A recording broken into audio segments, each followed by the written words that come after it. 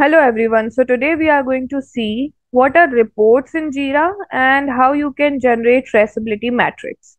So here at the menu section, you will see an option of reports. In the reports, if you go, there are different kinds of reports which you can generate and view your work progress. So it's like a graphical representation of your work. So there are different types. So we are going first with the Burndown chart.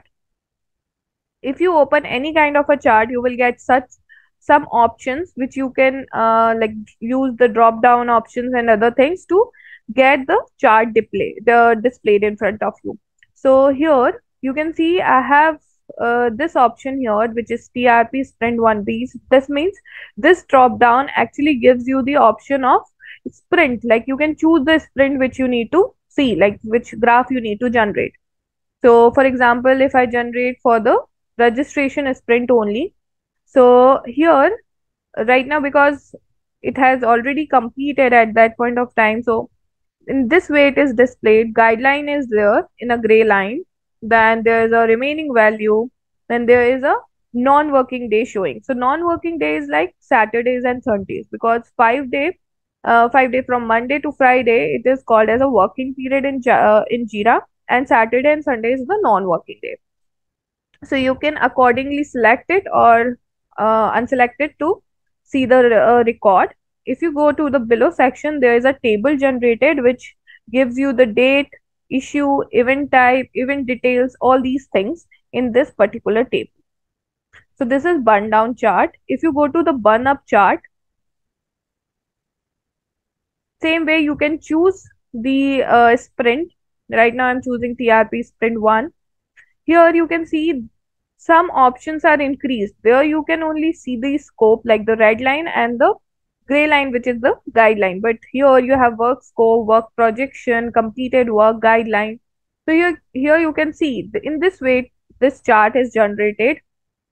Gray is the guideline, red is the scope, and this is the working period it shows. And if you go to here, on 3rd of May, this particular sprint is completed. If you go below, same thing in the table is date, event type, issue. But here you can see the difference from the Burndown and Burnup chart is, because in Burndown chart, only issue keys are mentioned there, like TRP1, TRP2. But here you can see with the issue key, even the detail is also mentioned, that what is that issue type. So, and its event type is also mentioned. So this is the Burnup chart. If you go to the sprint report, so what are the sprint? There are, like, this is TRP sprint 1. If you go to this registration sprint, that you will see here, it same way the Burndown chart is generated, same way it is generated.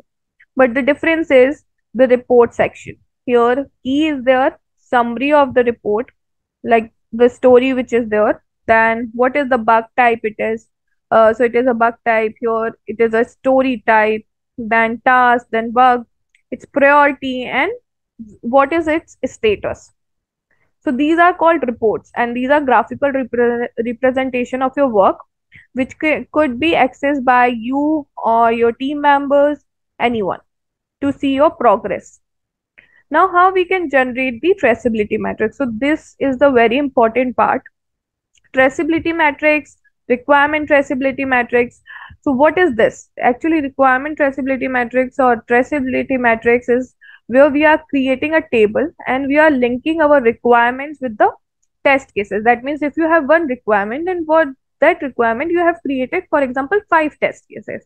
So that we will actually generate it in the form of a matrix, so that after our work is done, so we can easily monitor that how many requirements are covered and how many requirements are mapped with their test cases. So how you can do that is, just go to the below section in your menu, just go to the zephyr scale.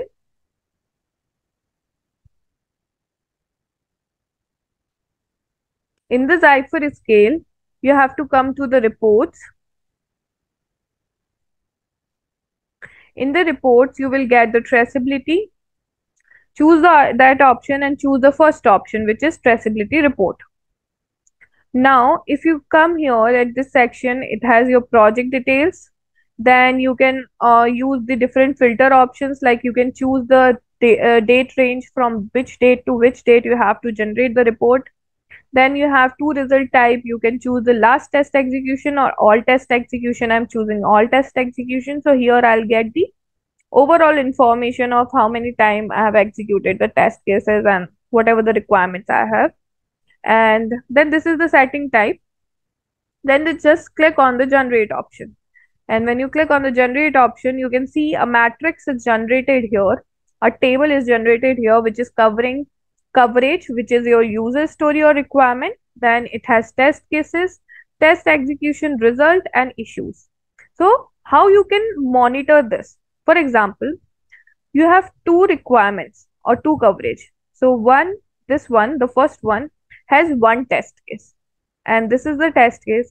It has executed one time, like we have started it, but it does not complete it. So it is saying here not executed, and there are zero issues. If you go to the second coverage, so for second coverage there are three test cases. So each test case is mentioned here, and if you see how many time it is executed, the first two are executed one time, one is passed, one is failed, and second one is executed two time, one is in progress and second one is failed. And how many issues are created for that, that is also mentioned.